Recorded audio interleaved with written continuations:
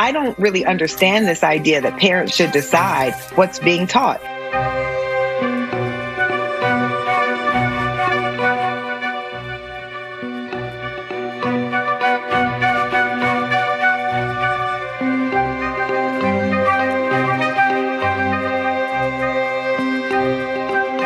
I'm not a professional educator. I don't have a degree in social studies or science. We send our children to school because we want them to be taught by people who have an expertise in the subject area. And that is not my job.